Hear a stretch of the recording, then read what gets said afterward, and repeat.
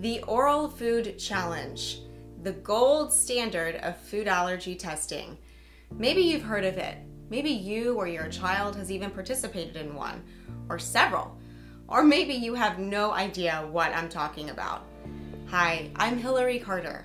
I'm a food allergy mom and advocate and proud member of FAIR's Board of Governors. I've also ushered my 2 boys through a dozen oral food challenges, so I have a lot of experience to share. Welcome to Oral Food Challenge 101. Let's start with the basics. What is an oral food challenge, or OFC? It is a feeding test where a food is eaten slowly and gradually increasing amounts under medical supervision to accurately diagnose or rule out a true food allergy. This test can happen in a doctor's office or a hospital and usually takes about 4 hours in order to allow enough time to eat multiple doses of the food and allow for proper evaluation. So why would you do an oral food challenge? OFCs are the next step when careful medical history and allergy tests, including skin and blood tests, are inconclusive. The OFC is a more definitive test because it will show whether the food ingested produces no symptoms, which is considered a pass, or triggers a reaction, which is considered a fail.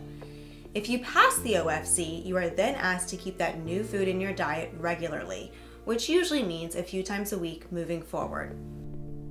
The pro of an OFC is that you will know for sure whether or not you're allergic to a new food. And anytime you can add a new safe food to your diet, that's a huge win for anyone with food allergies. It's one new thing you can eat and one less thing you have to worry about. The con is that it can be extremely stressful. First of all, you're asking someone to eat a food they've been told to strictly avoid, which may or may not cause anaphylaxis. That's stressful for children, parents, and adults. Second, the mental anxiety of preparing for this day can be tough. It's a really long day. If you're going with small children, it can be hard to entertain them for all of those hours. If you or your child don't like the food or are afraid of eating the food, that can cause a lot of extra coaxing. And if you are told not to eat before an OFC, which is common, you can go ahead and add hunger to the list of issues. And of course, if someone fails an OFC, that's discouraging for all. Third, it's really hard to even schedule these appointments. Clinics that do OFCs are typically booked months and months in advance, so it's a long wait. If you have eczema or environmental allergies, it can be challenging because you're not allowed to have antihistamines for about a week before an OFC. And of course, you have to be well. So if you're a normal kid who deals with normal childhood illnesses, that's another layer of complexity. Is it worth it? Yes. Yes! Food allergy families need answers. We need to be eating food that's safe for us and not avoiding food that's not a true allergen. So while it's a pain and it's scary and it takes a lot of time, yes, it's worth it. As I mentioned before, my 2 boys have been through a dozen oral food challenges. 10 of them were passes, which means we got to add 10 new foods to their diet. Huge, huge win.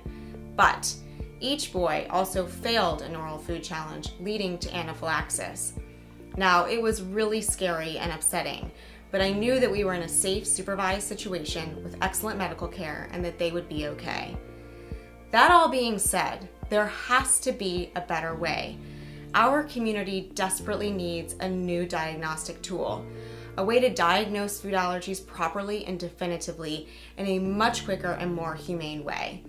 We need to replace the oral food challenge. Thankfully, hope is on the way. FAIR has launched FAITH, a new multi-million-dollar competition designed to promote the development of a new diagnostic test for food allergy. FAITH will attract the best minds to develop innovative technologies that will lead to a simple point-of-care test to diagnose food allergy.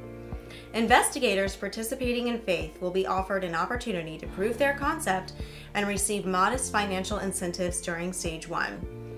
Those that move their concept forward will have the opportunity for increased funding and ultimately the opportunity to replace the OFC.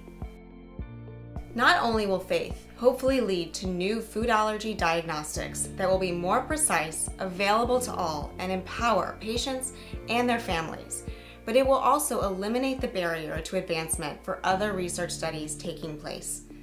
For more information on FAIR and FAITH, please visit foodallergy.org. This concludes your Oral Food Challenge 101 lesson. Hopefully, OFCs will be a thing of the past in the next few years.